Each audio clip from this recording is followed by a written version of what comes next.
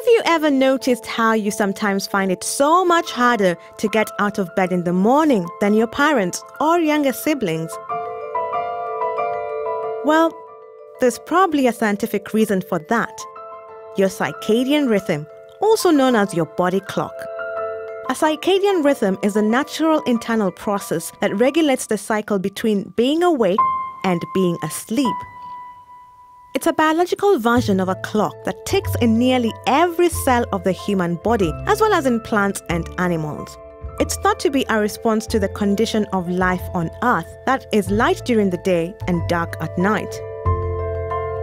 Most living things on Earth depend on their circadian rhythm to give them energy during daylight hours and to rest when it's dark, as that's when our cells are programmed to repair and regenerate themselves. So sleeping well isn't just about getting enough hours of sleep, it's also about sleeping at the right time. And that's really important, because poor quality sleep has been linked to fatigue, bad moods, and even medical problems.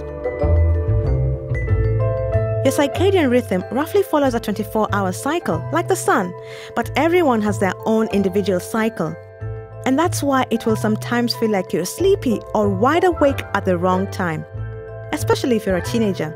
During puberty, surging hormones can delay your body clock by as much as 2 hours. Asking a teenager to get up at 7 a.m. is like asking a 50-year-old to get up at 5 a.m. But as we get older, our natural waking and sleeping times return to how they were before puberty. So don't worry. If you always feel tired in the morning at the moment, it won't last forever.